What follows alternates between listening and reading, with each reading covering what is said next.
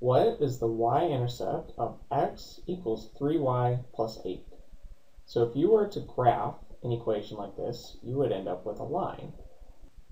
And for a line in general, where it crosses the y-axis, this point right here would be the y-intercept. And there are many ways to solve a problem like this.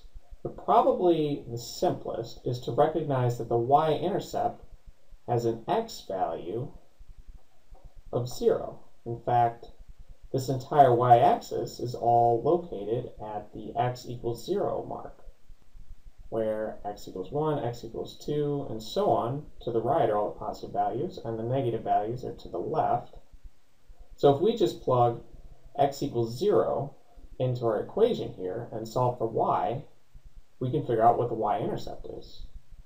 So 0 is 3y plus 8.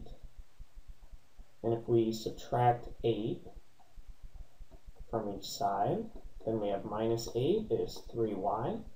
And dividing by 3, we're left with minus 8/3 is equal to y. So this value here, when x is 0, y would equal minus 8/3. So the point 0, minus 8/3 would be the y-intercept.